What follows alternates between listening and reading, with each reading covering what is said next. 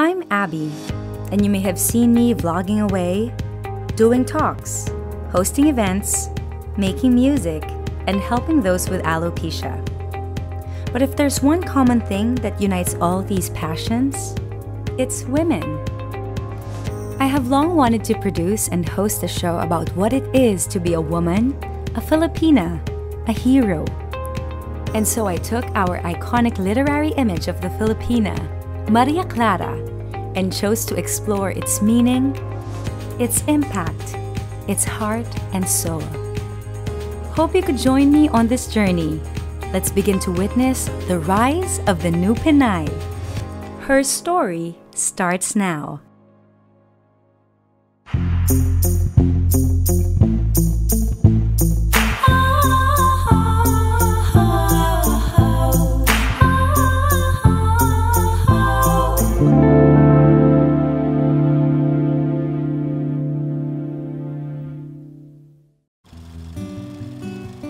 If there's one aspect that I want people to know about me and somehow resonates my journey as a woman, it's my body. It's my size. Because people get to really underestimate me and belittle me because they see me, I'm so small, I'm so petite, I'm young looking. Akala nila, hindi ko kaya. But there's so much beneath me. I'm a one-woman team. I can do a lot of things. Ang dami kong nagagawa. What makes Filipinas stand out? Their capabilities to do what men can do. Kaya natin. May isa tayong salita alam mo yun? And we stick to it. Parang may paninindigan tayo. When we say something, gagawin natin. Kapag may gusto akong matupad na pangarap, gagawin ko. Hindi tayo tamad di ba? Masisipag tayo Kaya nga, kilala tayo mga Filipinos all over the world na masisipag. Na pagkakatiwalaan din tayo with our decisions, with our desires in life. Maaasahan din tayo mga babae. It's not about the numbers. It's not about your size. It's not about your weight, your height. But it's about how pure your heart is. It's all about kindness, how you treat other people, how you are to your loved ones, how you see yourself, my worth and my value. I see it as from God. So Kris, kilala ka ng mga tao bilang sobrang busy as an actress, endorser, vlogger. Wow!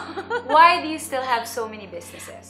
Siguro kasi being in the entertainment industry for more than 13 years now, there came a moment or time na parang ayoko lang maging artista. Gusto ko magkaroon ng ibang kayang gawin. Na-inspire din ako sa mga babaeng may mga sariling negosyo. So sabi ko, bakit hindi ko subukan? Hindi ko natapos yung nursing ko. So parang gusto ko rin patunayan na, ay, may iba pa akong kayang gawin. Considering na sobrang busy mo na, sobrang hands-on mo when it comes to your businesses, how do you still find time for that? Yung talagang tinututukan mo lahat ng bagay? Iba kasi ang malasakit ng isang business owner Ikaw, nagtayo nitong negosyong to, alam mo yung bits and pieces ng negosyo mo. So kapag pinapasok ko sa ibang tao yung trabaho, teka, nakukulangan ako. Source of joy namin, yung nakikita namin happy and satisfied yung customers namin. Kasi alam namin na kami gumawa nun. Kapag may araw ako na hindi maganda or parang pagod na ako, alam mo, nagbabasa lang ako ng reviews, mga comments, ratings nila. Parang sabi ko, ay, may ginagawa akong tama. Nafa-fuel ka to keep going. Tama yung ginagawa ko. Ganon yung effect niya sa akin. Nabanggit mo, Kris, na it really takes a lot of hard work, dedication to be on top of all your businesses. Meron bang moment na hindi mo na kaya, gusto mo na mag-give up? Nung gusto kong simulan yung She Cosmetics, hindi ako sinuportahan ng family ko.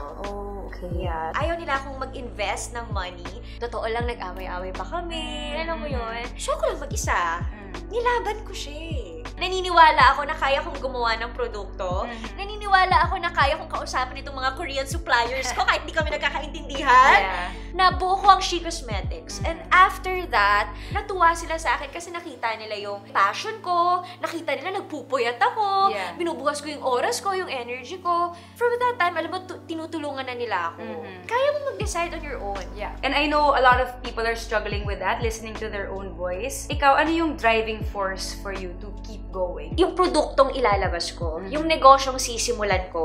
Buong-buo siya sa utak ko dahil pangarap ko magkaroon ng cosmetic line. Dahil gustong-gusto ko magkaroon ng sarili kong line of lipsticks. Alam ko na laging problem sa lipsticks, madaling matanggal, nila gusto yung mga ganitong colors. Alam mong may kailangan yung mga babae. Gusto mong bigyan ng solution. Yeah. Yun din yung parang nag-drive sa akin na, okay, gagawa ko ng product na para sa'yo. Ganun. I think that's one thing that entrepreneurs or pioneers need to understand also is don't get into something na wala kang passion for, na wala kang masyadong alam. Okay lang naman na aralin mo siya along the way, no?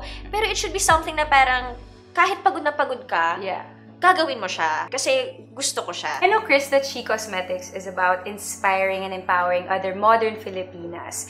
Bakit yun yung naging direksyon ng makeup line mo?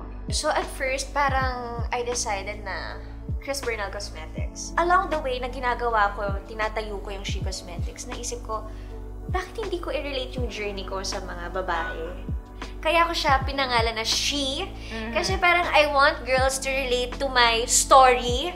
You can be a one-woman team. Yun yung actually pinaka-meaning ng She eh. Kaya mong gawin lahat. Kahit gaano kahirap yan, dahil gusto mo, ipaglalaban mo, para ganon. So gusto ko ma-inspire sila doon na at any age, or kung ano man yung capabilities mo, pwede ka magtayo ng business. And then, in the future, hindi mo masasabi, CEO ka na, di ba? Yes! Iniisip mo ba before, yun talaga yung goal mo, na maging CEO, to go out of the Philippines, na talagang maging kilala yung She Cosmetics sa buong mundo? Ako gusto ko talaga. Pinag-aaralan ko na kung paano. Nakikita ko yung mga raw materials, ingredients, dito sa Pinas. Kaya lumaban ng Pilipinas pagdating sa beauty.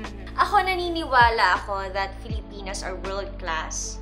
Dahil palaban tayo at hindi tayo magpapatalo. And I really believe in that, Kris, dahil ikaw ay isang world-class Filipina. Yes, hindi ako nagpatalo, no? Naman. If there's one main takeaway that I learned from Kris, it's that as a pioneer, you're the very person that needs to believe and fight for your dreams. Regardless of the circumstances or what other people might say, if you have a clear vision of what it is that you want to achieve and an intense passion for it, paniwalaan, panindigan, at ipaglaban mo to. Love what you do. Find time. Work hard. Be kind. Always push yourself to grow and become better. Your commitment and excellence will prove to everyone that it was right for you to listen to your inner voice all along. In the end, your biggest critics will become your biggest fans.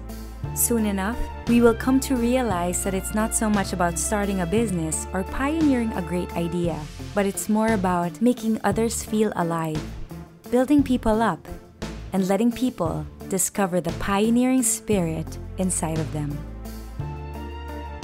Stay tuned for another aspect of the modern Filipina that we're going to be celebrating in the next episode. For the meantime, all you modern Maria Claras, keep on hustling, keep on inspiring, keep on rising.